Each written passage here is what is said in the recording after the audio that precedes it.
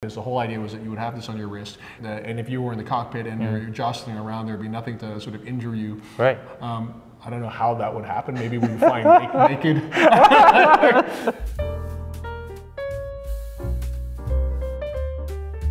What's going on, guys? Waco from Revolution here with Jeremiah Chan at the Revolution Watch Bar, here to introduce our latest limited edition. It is a Tutima M2 Coastline, made specifically for us in this wonderful grade 2 titanium, blacked out with military green accents. But I'm going to hand it over to Jeremiah Chan, and he's going to tell you all about this watch.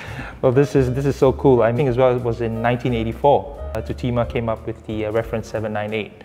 Right, so very much the design cues are so similar. I mean, with these rectangular style pushers, which are very close to the case, obviously a screw down crown. I believe was 43 millimeters as well. It's the same size. Yeah, same size, right?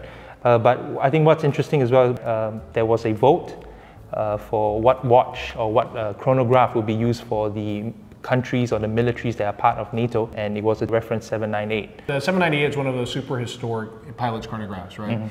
It had a very unique design, as you said. It's got this kind of like tonneau-shaped case, and it has very famously very few sharp edges at all, because the whole idea was that you would have this on your wrist, and if you were in the cockpit and you're jostling around, there'd be nothing to sort of injure you. Right. I don't know how that would happen. Maybe we would fly naked. Possibly. Let's talk a little bit about pilots' watches, of those that were used specifically by the West German Army. So following the creation of the West German Air Force, they used watches from 3 different companies. The first one was Hanhart, the venerable 417. And we've actually got 2 versions of the 417 here that we've both done as limited editions. So we've got this brass version here, done with the black dial and a 42 mm size, and then we've got this copper head with a copper dial done also in brass, but in the original size of that chronograph, which was 39 mm. Right? And you know, fluted bezel, bi-directional as well, with a red indicator for 12. Yeah, so you can time elapsed time as well. Right. So cool. And then we also have here a watch that is the Sinn Bundeswehr. When the original pilot's chronograph came out, those were powered by Leonidas movements, and then when Hoyer took over the company, then there was a co-branding of the movements, Hoyer-Leonidas. Exactly. Yeah, I think the reference was 1550SG. And I think Sinn came into the picture in the 1980s because they acquired a batch of new old stock cases directly from the Bundeswehr, right? And they kind of repurposed them, and this is what we call the Dark Star, I think. Yeah, so this watch was created in collaboration with Sinn, actually features some of the very last cases that were acquired by them for this Bundeswehr-style watch, which is really cool. And we launched this original case. That's so cool. Yeah, we launched this watch a couple of years ago, but if you like this watch, stay tuned, because we may be launching something in 2024 that is reminiscent of this. However, let's talk about the contemporary pilot's chronographs. So in the West German Army, in 1979, they adopted the Porsche design chronograph, right?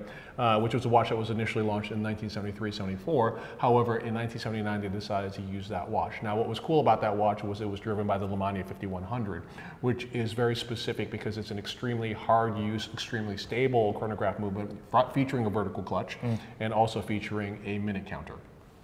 Right, but then of course later on, Lemania was absorbed into Swatch Group, and there was a decision that was made to stop producing the 5100. So, but this gave rise to another movement called the 7750, right? The venerable 7750, which made its way into many different watches. In the original versions of the 7098, you would also find the Lemania 5100. However, when the brand launched the M2, it decided to use the 7750 because the 5100 had been discontinued by that point.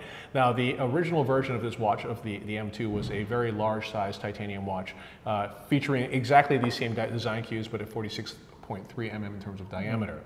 In 2020, Tutima decided to launch this version, the M2 Coastline, back at the original proportions, which is 43 mm and just over 15 mm in terms of thickness as well. Our US editor, Banu Chopra, who is the driving force behind this watch, he was the one who really wanted to create this sort of NATO-style chronograph. And so he decided to spec this watch with grade 2 titanium.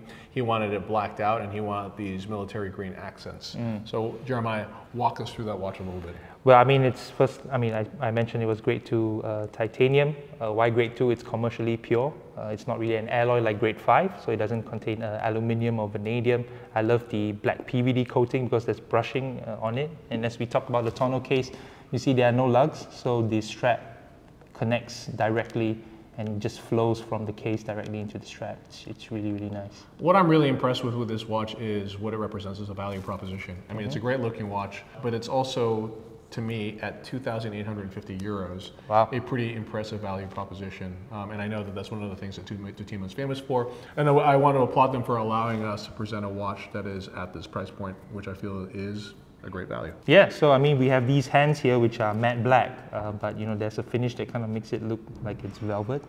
Okay. Yeah, and obviously the green colored chronograph hands provide strong contrast with the dial. And if you look at the inner bezel as well, there are minute markings or hour markings, I would say, like all the way from 1 to 12. Yeah, and white superluminova for the hour indexes and on the hands are completely lumed, right, from the base to the tip. It's really nice. All right, so we'll hit the watch with our lume torch here. As you can see, all the indexes light up, as well as the hour and minute hand also glows green. So incredible legibility for this pilot's chronograph. And yeah, 2,850 euro. Huh? Well, there you guys have it. That is the Tutima M2 Coastline for Revolution. A great watch at a great price. Thanks, guys.